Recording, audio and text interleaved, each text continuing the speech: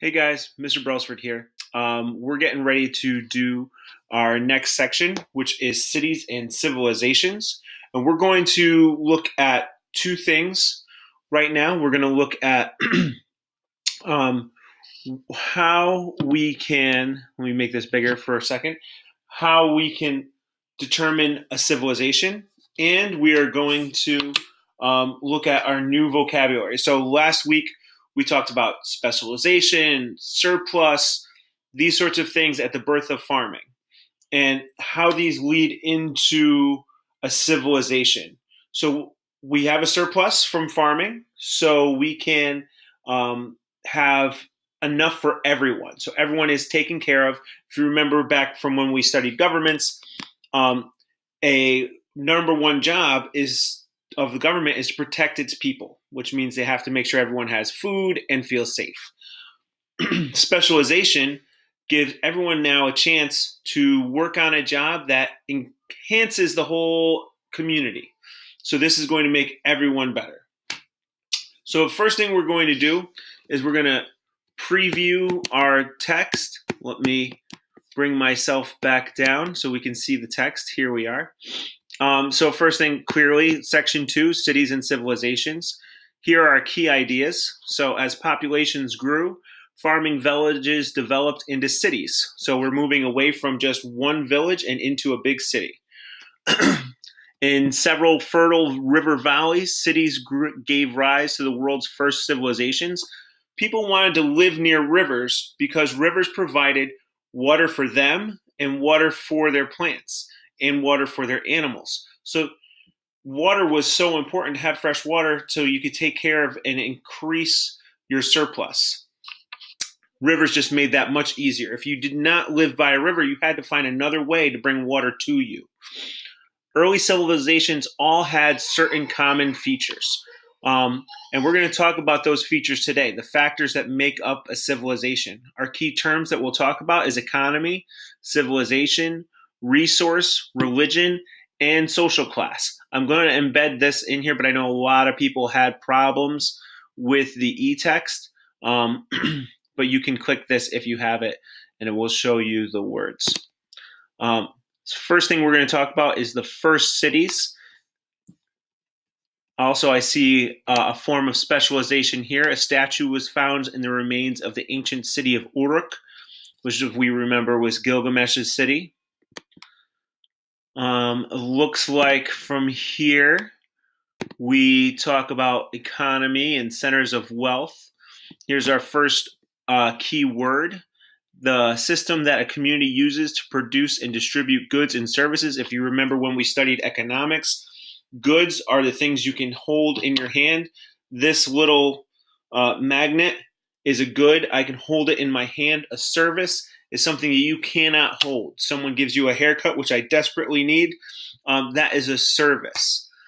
One of the not vocabulary words, but a harder word, distribute, means to give out. So to give out goods and services, to control that system is an economy. So the first thing that we're talking about here after we've talked about the cities is how these cities become a center of wealth. A city such as Uruk has a complex economy. It can bring money and resources to its area and take care of its people. It's wealthy. Here we talk about early civilizations and some of the things that they built. Here is a magnificent temple. It's called a ziggurat. There are all over the Middle East. This one happens to be in Iraq. I actually have pictures of it. I'll have to show you guys someday. But this is one that is in tremendous condition. Here we have our map, and it shows several different areas with these are civilizations. And if you notice, they are all near rivers. They all chose to be near the rivers because it's a good source of fresh water. Here we also see some signs of specialization in artwork and in hieroglyphics. Rise of civilization. So now we're going to see how did they become stronger, how did they become better. The importance of resources. So we're going to look at that. We're going to look at how the things you have in your area is going to make you is going to make it more important. And that brings us to another one of our key terms. A resource is a supply of something that can be used as needed. It's a good. Settings of early civilizations. We're going to see where they were set. Features of civilizations. So these are all the things that make up a civilization. And here I could see right away it says they shared 8 basic features. Cities, organized government, established religion, job specialization, social classes, public works, arts and architecture, and a system of writing. 8. So the first thing they do is they outline cities. We're going to talk about the cities. Organized government, established religion. We're going to talk about that, which brings us to these 2 words here. I'll start with established, which is just a fancy way of saying set up officially. So if I'm established, I've been set up by someone who officially made me the person or set me up to be in charge officially. Religion is a set of shared beliefs about supernatural powers that created and ruled the world. This also, usually religion gives us rules to follow. Job specialization, we've talked a lot about already, but we're going to talk more about job specialization. There looks to be some extra things here that we can look at, some primary sources on the side to help us understand. Social classes, and this is another one of our key terms. Social classes are groups of people that occupy different ranks or levels in society. And they give us some examples down here. We keep on going. Public works, arts and architecture. Here it's showing us what public works is. It's like large-scale projects, generally organized. Probably one of the most famous ones of all time is the Great Wall of China, is a great public works. And finally, a system of writing is the way we're going to finish our factors of a civilization. So writing, every civilization has evolved a system of keeping written records. While this is partly true, the Incas are considered a civilization and they did not use written word. They tied rope in a way. They called them quipus, and the quipus were a non-written form of record keeping that they had. We don't know how to read it. It's knots tied into rope in several ways, but we do know that they use it as record keeping. It's just not a written form. So their form of record keeping is real. Every civilization has one, but they don't have a system of writing. But a system of writing is considered something very important to civilizations. Incas are a different group with that. So I'm gonna bring myself back in once I get us back to the beginning here. I want to talk about some of the vocabulary words that we were looking at before. And the first one was economy. I'm just going to write it down real quick. Economy.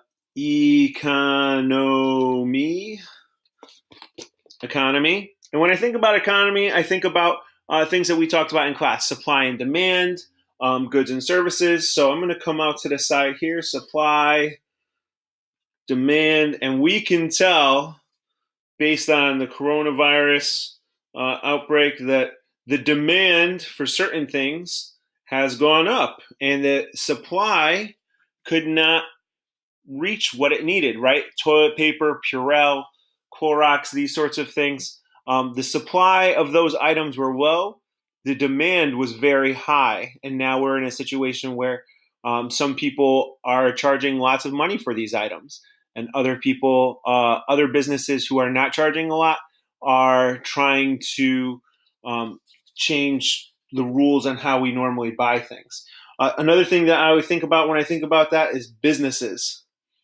So businesses are a way to distribute goods and services, and that makes up our economy.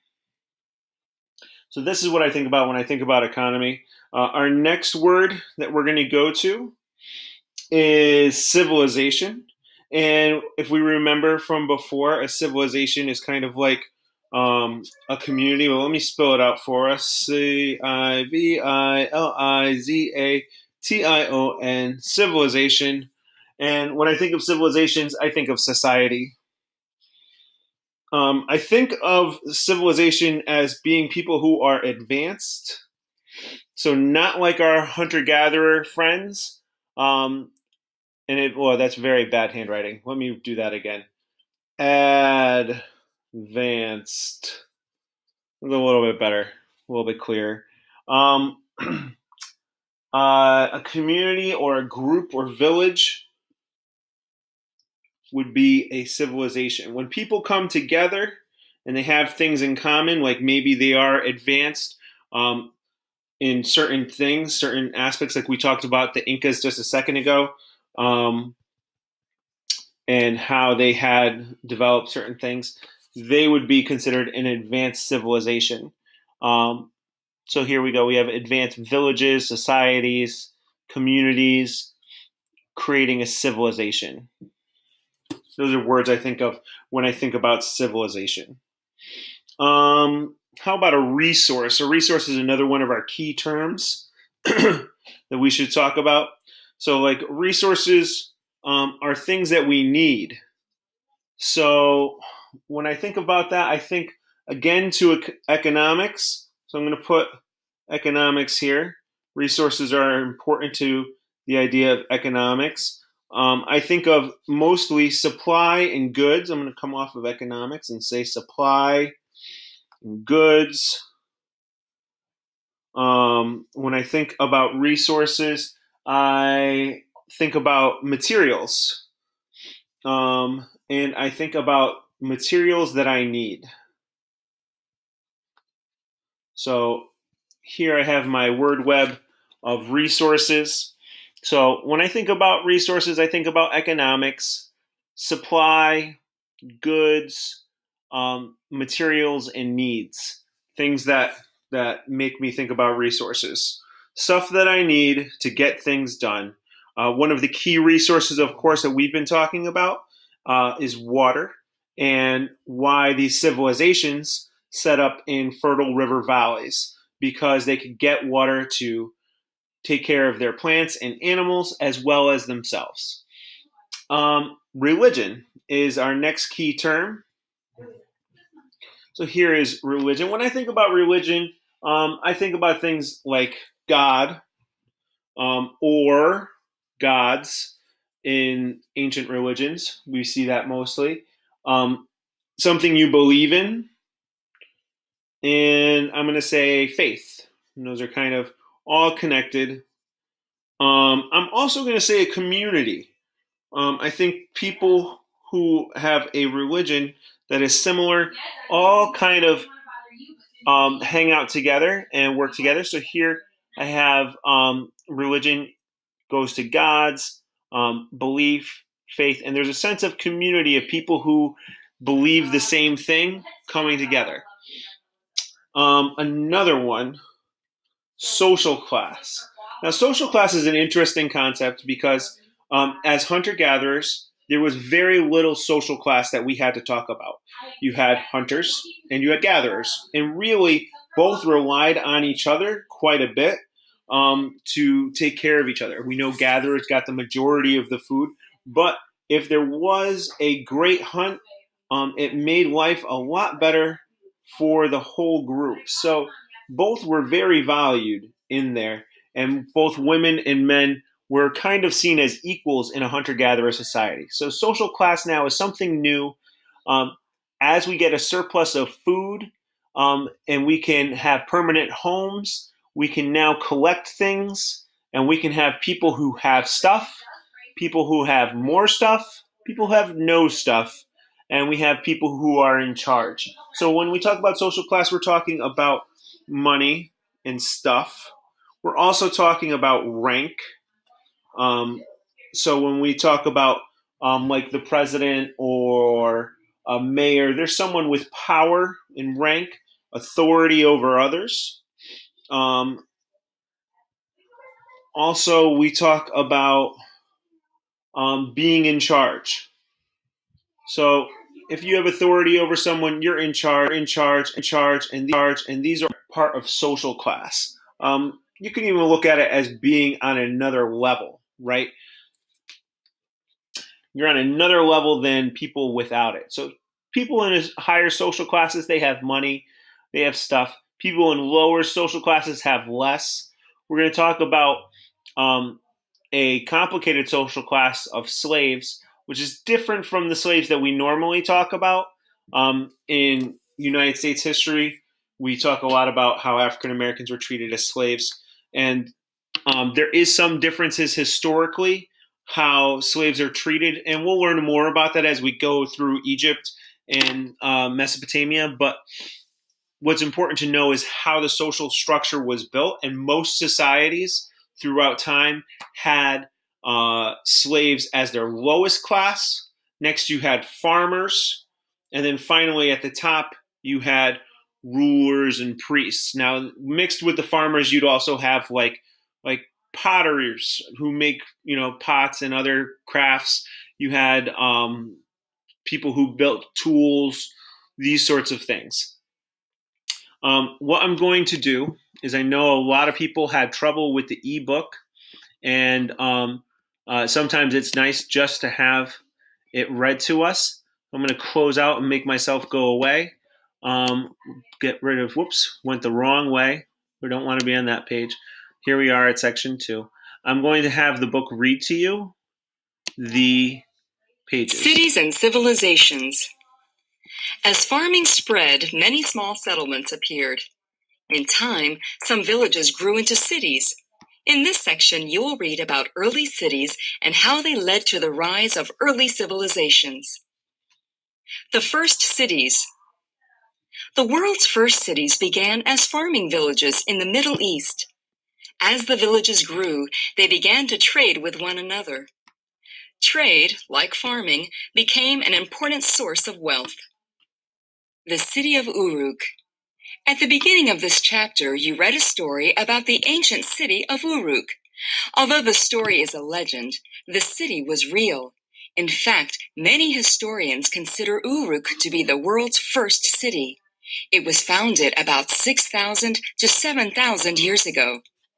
Uruk was different from Çatalhöyük and older farming villages. One difference was Uruk's size. Çatalhöyük covered about 32 acres and was home to no more than 6,000 people. In comparison, when Uruk was at its height, more than 40,000 people lived there. Uruk covered an area of nearly 1,000 acres and had houses, gardens, and large public buildings such as temples. Another difference was Uruk's form of government. Villages such as Çatalhöyük had little need for complex government. People acted and made decisions according to ancient village customs. A village... We'll go on to the next page. Village council settled most disputes. Council settled most disputes. A city such as Uruk was too large to manage that way. Uruk had a strong, well-organized government. The city's first rulers were probably temple priests. Later, powerful military leaders ruled Uruk as kings. These rulers had far more power than a village council did. Centers of wealth. A city such as Uruk also had a more complex economy than did early farming villages. An economy is the system that a community uses to produce and distribute goods and services. The economy of a society or nation is defined by how it answers 3 basic questions. What goods and services should be produced? How should goods and services be produced? Who should get and use goods and services? In the earliest human communities, the answers to these 3 economic questions were fairly simple. Each group produced those goods and services that were necessary for its survival. The group produced these goods and services by hunting and gathering. The goods and services were then shared by the members of the community. Çatalhöyük's economy was based mainly on farming. By contrast, Uruk's more complex economy was based on both farming and trade. Workshops that produced all kinds of goods lined the city streets. Traders from Uruk traveled widely.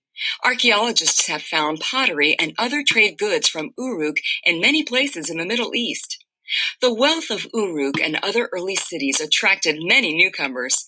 People began to move from the countryside into the cities. Many early cities built walls to protect themselves from raiders.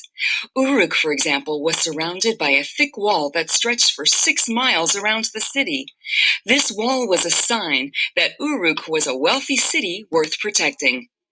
Reading check. Where did the earliest cities appear?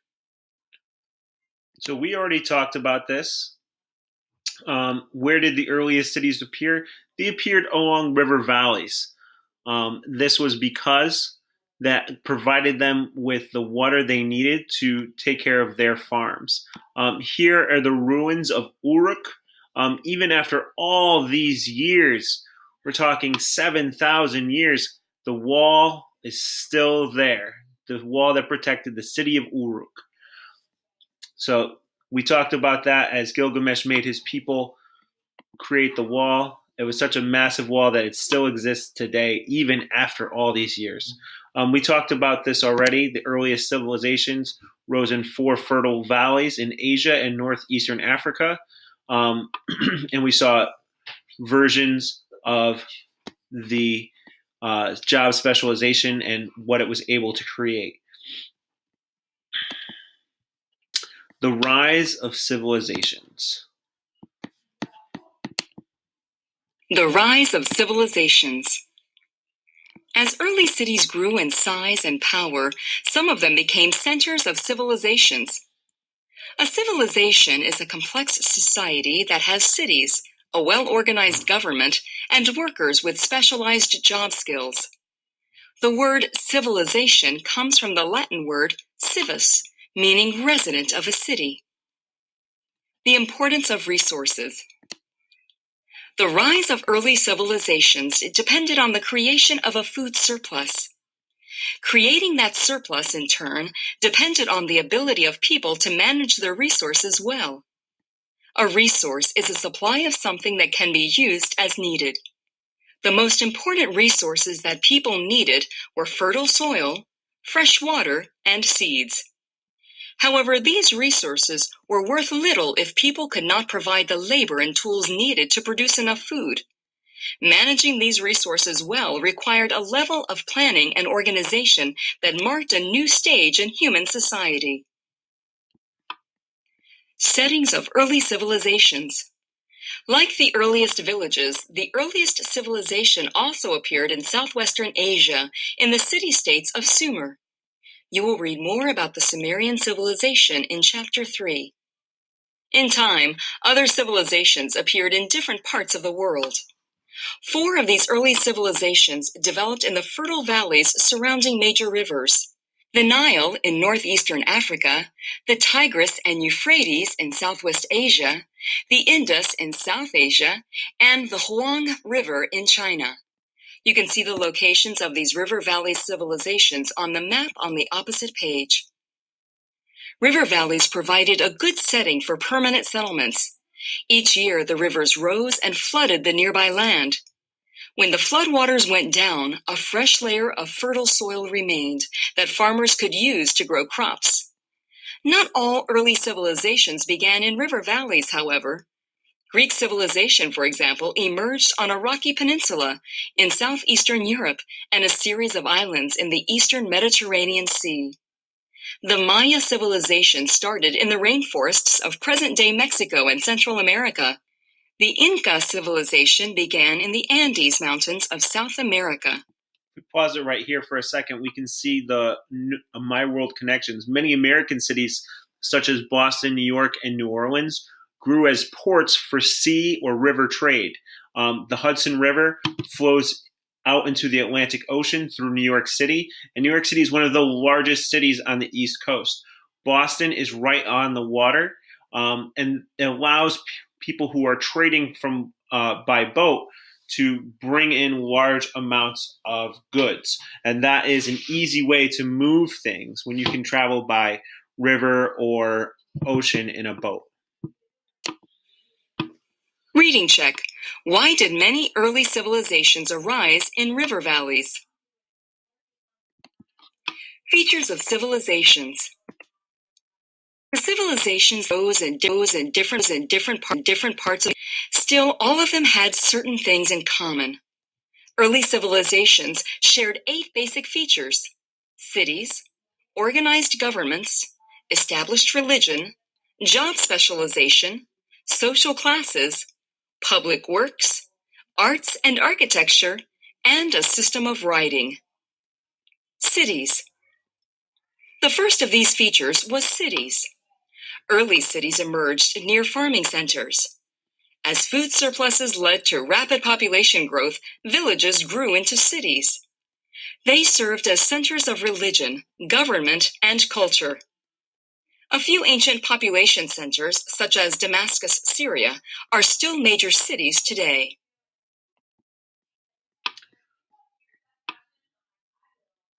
Here we see the word established again, that's set up officially, and then our keyword religion is coming up.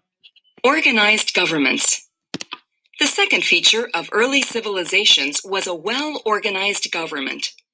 One role of government is managing society's resources so that people get those things they need to survive.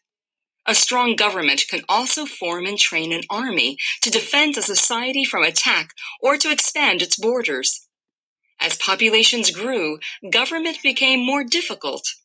Rulers came to rely on large numbers of public officials who handled different duties. Established religion. A third common feature of a civilization was an established religion, or a set of shared beliefs about supernatural powers that created and ruled the world. Religion was often linked to government. Rulers of early civilizations usually claimed that their right to rule came from the gods. In China, for example, emperors were called sons of heaven. In most early civilizations, people believed in many gods and goddesses that controlled most events in their lives. People feared their gods, but also hoped that the gods would protect them from harm. To keep their gods and goddesses happy, priests offered sacrifices and led prayers. This prayer is from the civilization of ancient Sumer. May the wrath of the heart of my God be pacified. May the God who is unknown to me be pacified. May the goddess who is unknown to me be pacified. May the known and unknown God be pacified. Pacified is a fancy word meaning satisfied or happy. So here they're really hoping that they are making the gods happy so that nothing bad happens to them. That's what the prayer is all about. My sins are 7 times 7. Forgive my sins. So forgive me. I hope you're happy. I'm trying my best. It's the whole idea of the prayer. I want to bring your attention to the 8 features of civilization. We've already talked about cities, well-organized government, and now established religion. These are the first 3 features of a civilization, and we're going to talk about the other ones coming up. But this is a great chart for remembering the 8 features of civilization. You're going to see those on our work today and on our quiz on Friday. From earliest times, religion included beliefs about life after death. People also looked to their religion for rules about how to treat one another and how to live moral lives. Job specialization. Job specialization was a 4th feature that was common to civilizations. Most people in early civilizations were farmers. They produced enough food to support many kinds of specialized workers, such as priests, rulers, soldiers, craft workers, and others. Priests specialized in religious activities. Rulers and soldiers specialized in keeping order in a society and protecting it from outside threats. Skilled craft workers specialized in producing goods. Traders and merchants specialized in buying and selling goods. Job specialization allowed people within a society to develop the many skills and talents needed to create and maintain a civilization. So here we see examples of job specialization. Carpenters in ancient Egypt working on a boat, and a baker in medieval Europe baking bread for others. And of course, today, a physical therapist who is helping out this child with some kind of injury. So physical therapists, doctors, these are specialized jobs that allow us to do other jobs. And that's part of how we survive in a civilization today. Social classes. A fifth feature of early civilizations was a system of social classes. Social classes are groups of people that occupy different ranks or levels in society. Class structures resembled pyramids, with the smallest number of people at the top and the largest number at the bottom. The highest social class in most early societies was made up of priests and rulers. The people at these ranks had the most power and wealth. The social classes in the middle included farmers, merchants, and skilled workers. Members of these classes varied in wealth and status from one society to another. In many societies, slaves made up the lowest class. Slaves were often prisoners captured in war or poor people who sold themselves to pay their debts. So as we can see already, the slaves of ancient times were very different. They were usually not people who were bought from another country and then brought to a new world. These are people who were either captured in a war or they could not pay their debts and gave themselves up for slavery. And their slavery usually, in the case of the poor people, was only until they paid off what they owed. Public works. Public works. Public works were a sixth feature of civilizations. Governments organized workers to build large-scale projects such as roads, water systems, city walls, and granaries where food was stored after harvesting.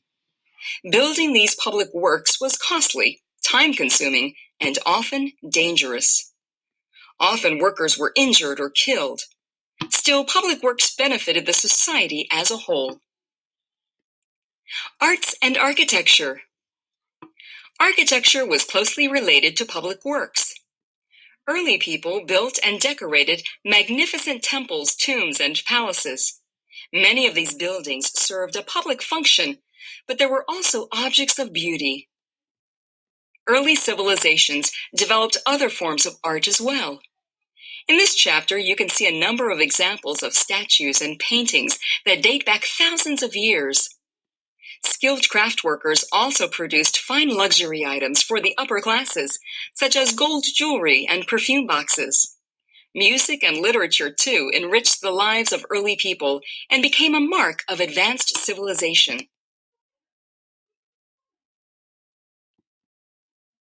Here we see other public works projects, a modern American public school. All of our schools are products of public works.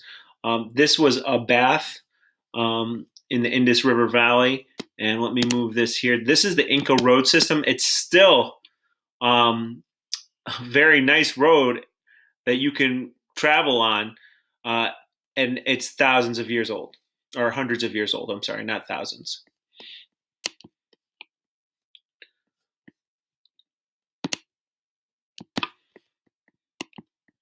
System of writing.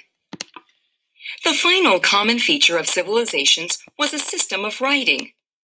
Forms of writing varied from picture writing to symbols representing sounds and letters. In some early societies, writing was first developed mainly to record numbers, such as the amount of grain harvested. Eventually, however, people used writing to preserve all kinds of information. They recorded laws, wrote down prayers to the gods, and described the mighty deeds of rulers. Historians have learned much about early civilizations from the written records that they left behind.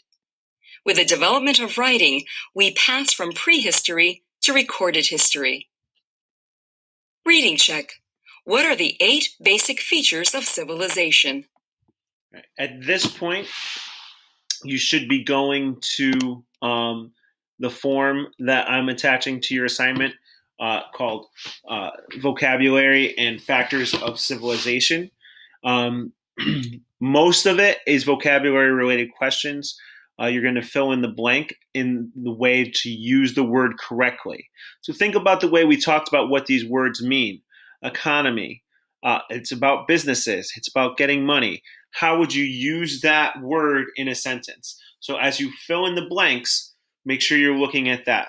Also, we talked about civilizations and how that meant that it was like an advanced community, a group, or a society. We talked about resources, the needs, and goods, supply and demand.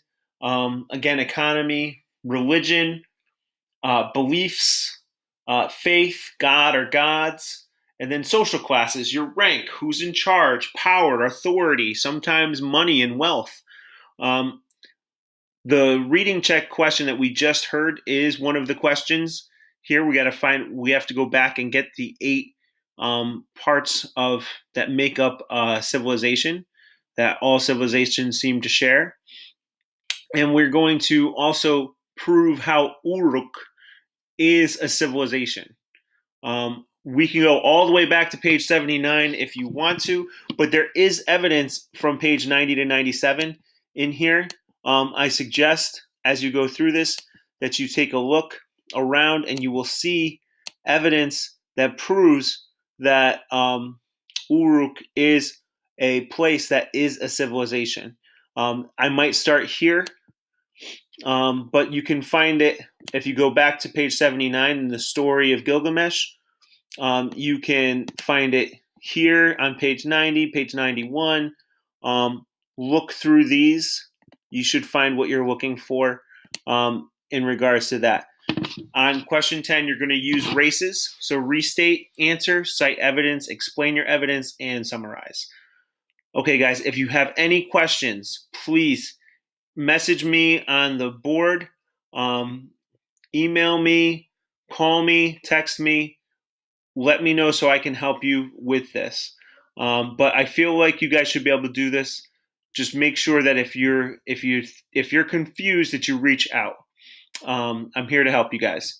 If you are doing this very late at night, I've had several people after midnight logging on to do my work. I appreciate your determination and perseverance to get the work done, being diligent and responsible. However, go to sleep.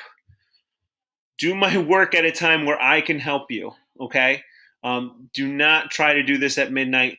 I will be available to you guys until 5 p.m. and try to use that. All right. Again, if you guys have any questions, please let me know. I'm going to stop the